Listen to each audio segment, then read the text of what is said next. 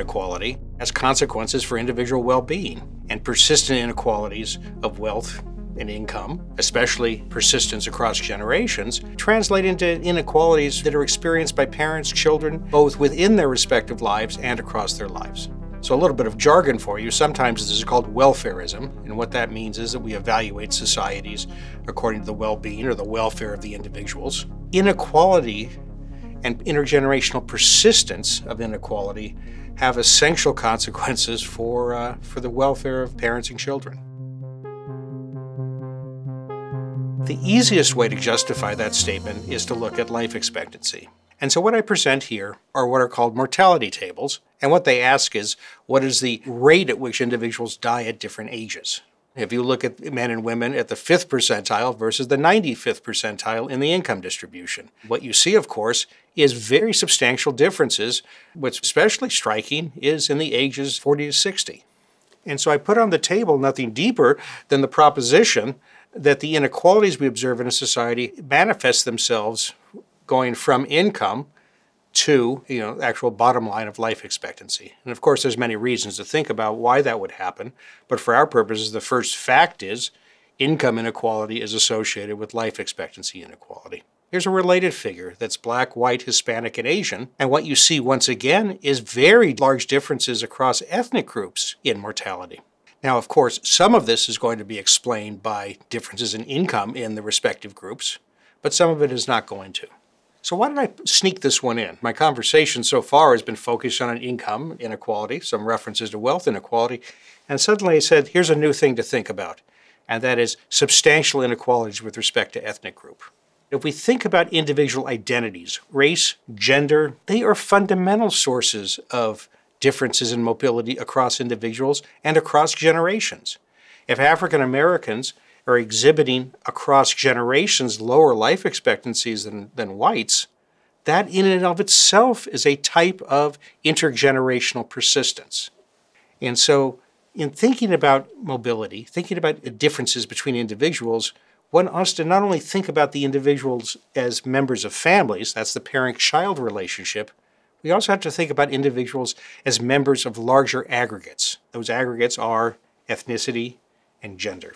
One of the frontiers in thinking about mobility is looking at the interactions between the incomes of parents and the groups parents are members of. And that is part of the story of American mobility, and it's part of the story of mobility in any society.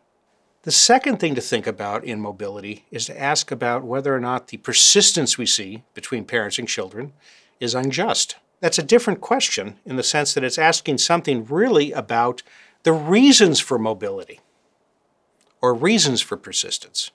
And so what I want to do is put on the table the two, I think, standard ways that philosophers have argued about the fairness of mobility. The first fairness requirement, and much of this work, I want to give credit to John Romer, who's an economist who's written extensively in philosophy, is to argue that inequality is unjust when it is due to factors for which a person is not responsible. If you and I play a poker game, and at the end of the game I've lost $25 and you've won $25, no one would argue I have some claim to being paid back on the grounds that that was an inequity, because I'm responsible for it. I knew what I was doing when I played the game. In contrast, if we think about inequalities due to discrimination, those are ones that are morally objectionable and people are not responsible for them. So they simply don't sit in the same category. If we observe differences in inequality, either cross-sectional or intergenerational, we have to ask to what extent the inequalities we are observing, the persistences we are observing, are due to factors for which people are not reasonably held responsible. And so here I want to highlight some work by sociologist Regina Baker, who's demonstrated the powerful consequences of historical discrimination and what she calls the historical racial regimes that African Americans have experienced. And so what Baker does in her work is she constructs indices of the nature of the racial regimes that different African Americans have experienced. And she does it by looking across states in the South and asking what fraction of the populations were enslaved, what fraction were subsequently sharecroppers, what fraction had this plethora of disenfranchisement devices to keep people from voting, and which fraction of the congresspeople in these states were supportive explicitly in a famous manifesto in favor of racial segregation. What that lets her do is to make an argument that different states in the South had different racial regimes, and those had persistent consequences for African Americans as of contemporary periods. So here's an example of what she's able to calculate, and that is she looks at the poverty rate of both blacks and whites and asks about its correlation with the historical racial regimes in those societies. And what she finds is that black poverty is positively associated with the intensity of the racism and discrimination of the different states, but there's really no relationship with whites. What's the message for mobility? The message is that these historical regimes have contemporary consequences for African Americans, and that is about as persistent a phenomena that as one can think about. And obviously, since the regimes themselves were intrinsically unjust, not only are people not responsible for them, but the source is an invidious one. And so this is really a very clean example of an unjust inequality. A different way to think about that is work that Baker has done with Dedrick Williams. The idea would be you have a mother, she has a certain marital status, and then you ask the question, what sort of economic risks do the family face, what sort of health risks, and what sort of social risks? And so you can then think about mothers that were single, for example, and faced 3 or more risks versus those that face 0. What this figure tells you is if you look across ethnic groups, there are very large differences in the probability of being poor, whether or not you're married, cohabiting, or single. The bottom line is intergenerational persistence, in other words, that the consequences are of starting life if you're a single mother or not, or you're asking intergenerationally the effects on offspring because of the economic status of the parents. These are deep examples of how unjust, non-responsible factors are relevant in explaining poverty. The work in sociology on these questions of racial regimes and the interaction of ethnicity and risks and other factors with poverty is extremely important in seeing where the unjust mobility exists in American society. Let me make a second argument in thinking about fairness, and it's beyond responsibility. Suppose that I had 2 workers at a firm, and they're doing exactly the same work. They're equally productive. Suppose that the employer said that he's going to pay one worker 50% more than another because one's a man and one's a woman. Consider a second situation. There's 2 workers. One of them is simply more productive than the second. They don't work harder. They just have some skill that makes them 50% more productive. And so they're paid 50% more. What I claim is the following. The first observation is to ask why are they not equivalent? And the obvious one is that in example 1, the inequality was due to prejudice. In example 2, the inequality involves something having to do with the production process. And so in the thought experiment, I rigged it to say the person is simply more productive at the job. And I think there's a common intuition that if somebody's more productive and they get paid more, that has a justification that obviously is different from the case where they're paid more because of a prejudice. That intuition can be formalized in the idea of desert. Do people get what they deserve? Now, I want to be clear that within the political philosophy literature, desert has a problematic stance. Some philosophers have argued that desert's not a meaningful construct.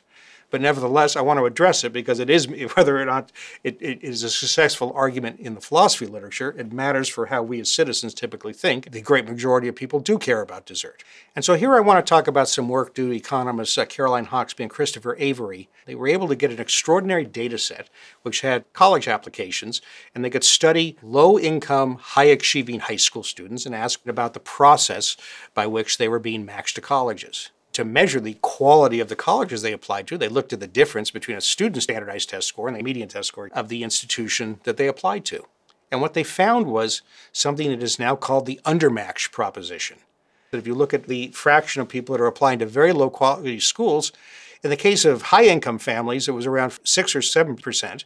In low-income families, it's well over 40%. If we think that high-achieving students deserve to go to elite schools, it's happening infrequently when the families are disadvantaged.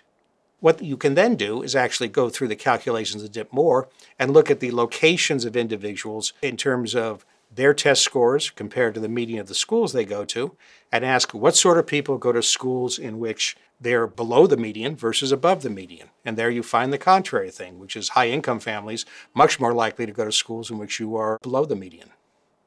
The upshot of these two figures is to demonstrate that under the traditional meritocratic idea of college admissions, there's something about income that matters. The parent's income is translating into lower quality college education than would be justified by the merits, in this case, the test scores. A second example of this is due to Bhattacharya and Mazumdar.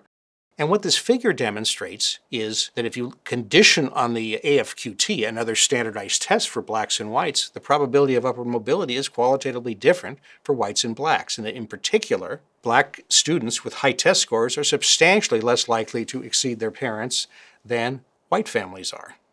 High test scores, again, are not producing the same consequences in terms of mobility dynamics for blacks and whites. And that's another example where desert in the traditional definition of the concept is being violated.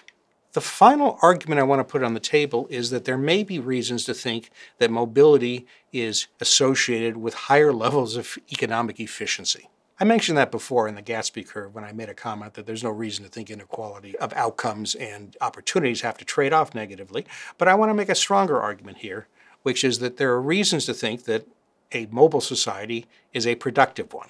And so I'll just give you two examples here. One of them simply is that if we match people to the things they're best at, in other words, the student who has the best background goes to a college, it's possible that that would be one in which the creation of learning would be maximized. Equality of opportunity is productive because it's allowing people to fulfill their potential. Nothing deeper than that. The second idea would be to say that if we think about modern societies, individuals are deeply interdependent in their productivities. The productivity of my children as members of the workforce isn't just determined by their education, their backgrounds. It's determined by everybody's because of the interdependence in the process of production. And so societies in which all individuals have high human capital, to use the economist jargon, or have high skill levels, are likely to be more productive. That if you look cross-sectionally over countries, one does see that countries that are more unequal tend to have lower growth rates. This is not dispositive that there's a causal relationship between inequality and growth. It's merely the observation that the data are compatible with that interpretation. What I think is what are the more compelling arguments are that the interdependencies across individuals mean that societies in which you have everybody at a certain level of skills are going to be more productive than ones in which you have large disparities. And second, that making sure that people are able to fulfill their potentials is in the aggregate output, GDP, however you want to think about it, maximizing. So I put those on the table as basically what the justifications are in thinking about why we care about mobility. We care because it's going to have consequences for the well-being of individuals. We care because the reasons for lack of mobility can be unjust, and therefore we wish to rectify them. And third, there are reasons why enhancing mobility on certain dimensions simply makes the economy more productive. So even if I don't make the traditional ethical argument, I would say it benefits the affluence and the wealth of the society.